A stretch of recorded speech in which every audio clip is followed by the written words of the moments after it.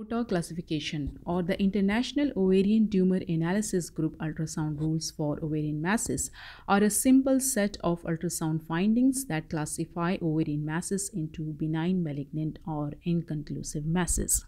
The IOTA Group has published the largest study to date investigating the use of ultrasound in differentiating benign and malignant ovarian masses. The IOTA Group ultrasound rules to classify masses as benign with the B rule or malignant with the M rules. The features of B rules include unilocular cysts, presence of solid component where the largest solid component is less than 7 mm, the presence of acoustic shadowing, smooth multilocular tumor with the largest diameter of less than 100 mm, and no blood flow. The features of M rule include irregular solid tumor, ascites, at least 4 papillary structures, irregular multilocular solid tumor with the largest diameter of more than 100 mm, and very strong blood flow. Using data derived from IOTA Group, 3851 simple ultrasound rules were developed to help classify masses as benign with a B rule or malignant with the M rules. Using these rules, the reported sensitivity was 95%, specificity 91%, and positive likelihood ratio of 10.37 and the negative likelihood ratio of 0.06. Women with an ovarian mass with any of the M rule ultrasound findings should be referred to a gynecological oncological service. What is the best way to estimate the risk of malignancy? An estimation of the risk of malignancy is essential in assessment of ovarian mass. At present, the risk of malignancy index is most widely used model, but recent studies have shown a specific model of ultrasound parameters. The ultrasound rules derived from International IOTA Group to have increased sensitivity and specificity.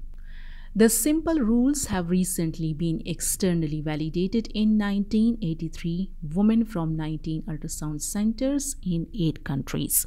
The estimation of the risk of malignancy has been assessed using 80 different models, and those include simple models, intermediate models, and the advanced models. What is the effect of the age on risk of malignancy? The risk of ovarian malignancy increases by 3-fold after the age of 50. Now here we can see the difference between cyst and follicles. If we have follicle diameter of more than or equal to 10 mm in the postmenopausal age, that it is indicative of cyst. And in premenopausal women, if it is equal to or more than 30 mm, that would be cyst. The antral follicle diameter is 2 to 9 mm, and the Graafian follicles are of equal to or more than 10 mm. Now, this algorithm shows the management of ovarian cyst in adolescence.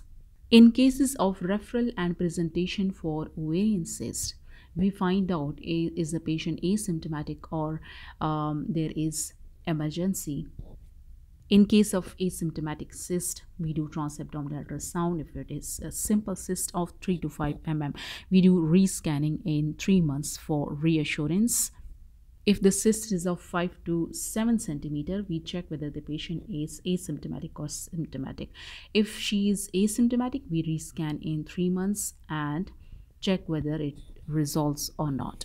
If the patient is symptomatic, or if after rescanning in 3 months we find out that this is persistent, then we go for the tumor markers and MRI. If the simple cyst is more than 7 mm, we go for laparoscopic ovarian cystectomy or do rescanning in 3 months. If complex cyst is found, we check the tumor markers. If there is no suspicion of the cancer, then we go for laparoscopic cystectomy. But if there is suspicion of the cancer, the gynecology and oncology MDT is involved. On the other hand, if the patient comes with emergency acute abdominal pain, we go for imaging, and laparoscopic surgery is done where possible in order to save the life of the patient, and also we request the on-call gynecologist for input. Here we have algorithm for ovarian cyst management in premenopausal women from talk article. This is ovarian cyst management algorithm from RCOG guideline. Here is ovarian cyst management in pregnancy. If you have any query in your mind, write in the comment section, subscribe on Obstetrics and Gynae, and follow our Facebook page.